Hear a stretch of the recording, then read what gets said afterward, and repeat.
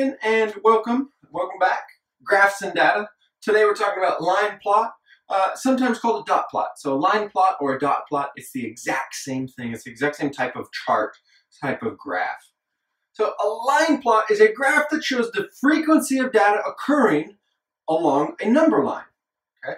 So line plots help provide a quick way to organize and to visualize. A lot of graphs, the whole purpose is to visualize data.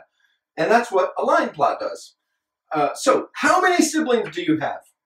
If we were to take a poll of the whole class and say, hey, how many siblings do you have? Let's pretend that we have this many people in the class and they all respond, oh, I have 0 siblings. 1, 1, 2, 2, 2, 3, 5, 5, 8. Those are all the different, look, only one person has 8 siblings. That's a lot of siblings. That's a very busy dinner table.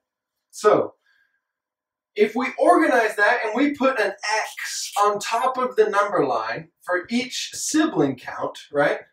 So look, 3 different students have 2 siblings. You can quickly see, oh, 1, 2, 3 siblings, this is the most common number. 2 students randomly have 5 siblings, and 1 student has 8. But notice, no students in our class have 4 siblings. So it's cool.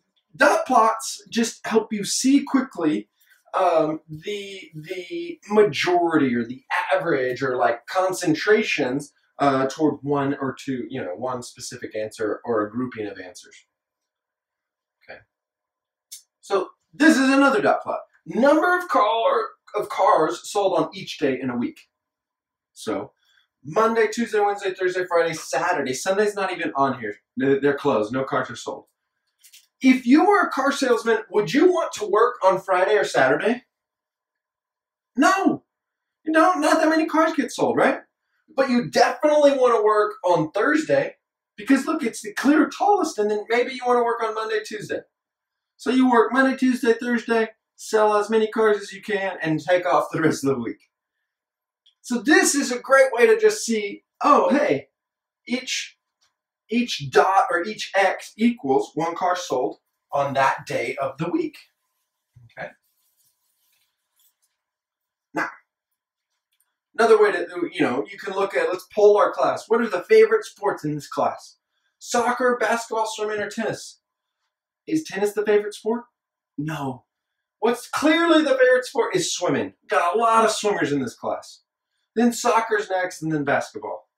So, guys, this is a quick video on dot plots or line plots, and hope this answered some questions. If you have any other questions, let me know. I'll be happy to help you, and see you next time. Thanks so much.